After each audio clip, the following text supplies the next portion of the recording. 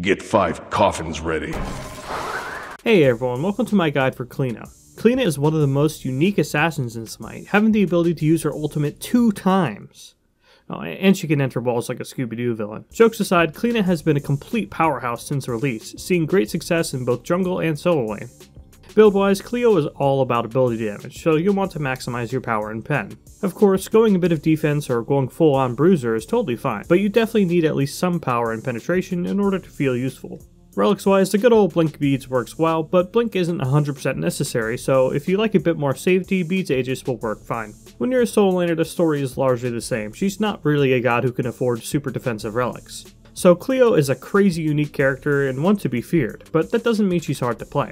Let's get the complicated stuff out of the way first. Cliodhana is able to enter walls if she is above 25% HP, is not crippled, and of course if the passive is not on cooldown. Displayed very clearly here on the passive meter. You enter walls by walking into them. Yeah, kinda hard to describe it in a more nuanced way. While inside the wall, Clio begins taking 0.5% of her maximum health every 0.4 seconds, this damage stacking up to 40 times. Basically, the longer you stay in the wall, the more damage you begin taking. That said, Clio is completely damaged and CC immune while in the wall, barring the damage she does to herself of course. If Clio is about to be killed while in the wall, she'll be spat out of it. Once Clio leaves the wall, no matter how she left it, she'll gain 15% physical ability lifesteal. Clio also can't use relics while in the wall, which is a bummer for me, just imagine blinking out of walls and shit. Also, god abilities that reveal around them, such as Heimdall one, as well as wards, will not be able to see Clio while she's in a wall, which is a problem if you're against her. Like, a really big one, making it extremely hard to chase down a Clio after she's gone into a large wall. Quite the versatile ability, but it's really not something you need to overthink. Enter walls to gank, enter walls to escape. It's the core of Clio's very being, and it's something you want to get used to while making plays.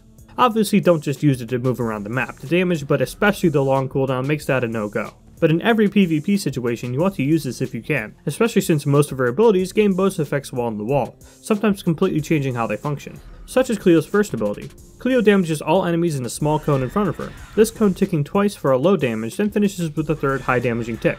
Enemies hit by the first 2 ticks are also deafened. Here's an example of what that's like. It's not really an effective debuff like a raw blind, but yeah, it exists. Any enemies hit by the final third tick are silenced, and Clio is knock-up immune for the entire duration.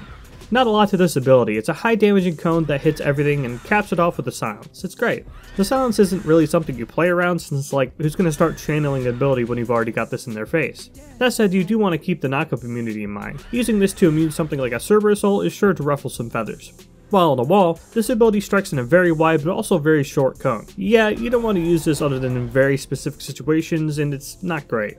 If you snag someone with it, sure, fine, but they can just not be near the wall anymore to avoid it. You can't chase them with it like you can when outside of the wall either. That said, it's not quite as disappointing as Clio's second ability while on the wall, since it's actually her only ability that can't be used while on the wall. Normally, however, Clio's second ability is a simple projectile that stops on the first enemy or wall hit, exploding in a small AoE. This ability also denies enemy gods hit, vision of Cliodhana, and only Cliodhana for 4 seconds. However, if she deals damage, she is shown for a brief moment while the damage connects. If an enemy god is debuffed by this ability, she gains a flat 25% move speed. So this is the definition of an ability with a lot of moving parts that you don't really need to concern yourself with.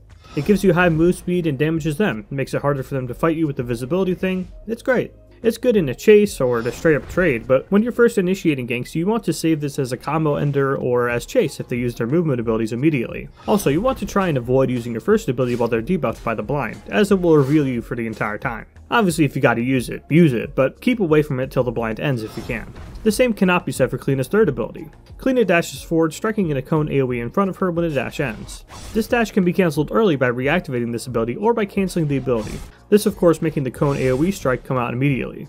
If performed in a wall, this ability gains much more range, and is your quintessential combo starter in and out of walls when blink isn't an option. That said, even when you're in people's face, this ability is still an excellent part of your combo, being able to team basic attack cancelling with the early cancellation of this ability. And of course you want to use this ability to chase and escape when needed, as you do with a normal movement ability. Even better though is chasing someone who's leapt over a wall, entering said wall yourself, and using the extra range for a swift catch-up. By this point, Cliodhana usually uses her ultimate. Cliodhana summons a portal directly in front of her.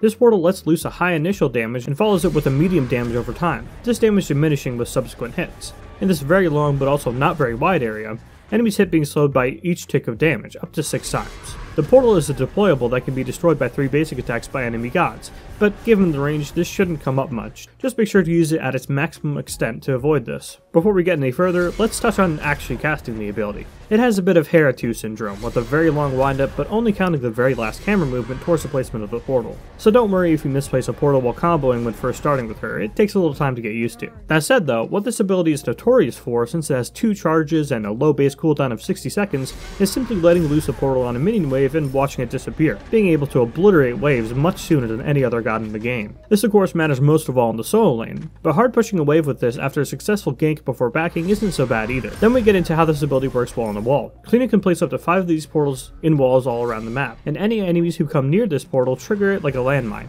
and a standard Cliodhana portal explosion ensues, this proccing off of lane minions, gods, or even jungle camps if you're not careful. This ability has plenty of uses while on the wall, especially proxying minion waves in the solo lane as well as setting up ganks, but of course you have to be careful about setting these quote-unquote landmines up in walls that are too far away from waves, or even just being a bit too ambitious trying to set up traps for people who are just going to see the portal and walk away. What I'd recommend to learn when and where to place these portals is to use it mostly for raw damage during a fight, and occasionally use the landmine trick only in the solo lane or late game around objectives like Fire Giant and Gold Fury. Then once you have a better understanding of how close enemies have to be to trigger it, and how sensitive it is to minions and jungle camps, you can try using it earlier and earlier in the match. Let's get into a few combos with Cliodhana.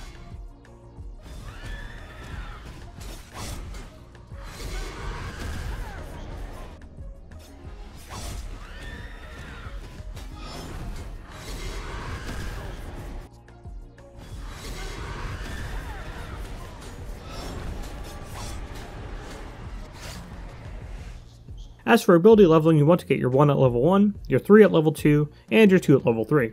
From there you want to max your first ability, third ability, then second ability, leveling your ultimate whenever you can.